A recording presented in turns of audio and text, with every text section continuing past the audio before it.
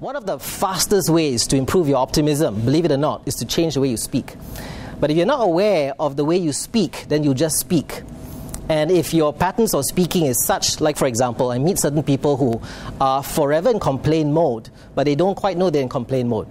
And the kinds of responses they give are so filled with toxic emotions, they don't even know they're doing this. Like for example, what? No. Who said? And it follows the non-verbal cues.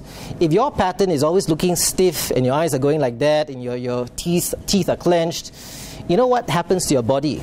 There's a lot of things that's happening. All we see is this mirror where we got these teeth clenched, but you don't quite know what's happening down there. When your neurons are firing in such a way, the minute you have a thought, and it's a toxic thought, it connects to your feelings straight away. And so if you're used to speaking a certain way, it brings forth certain kinds of feelings. Now, thoughts bring about feelings. Feelings reinforce thoughts, and you get a certain state. And that state's what we call a negative state.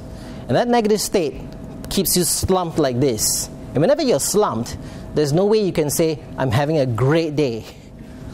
You probably say, yeah, it's fine, because your posture equals your energy equals the way you behave.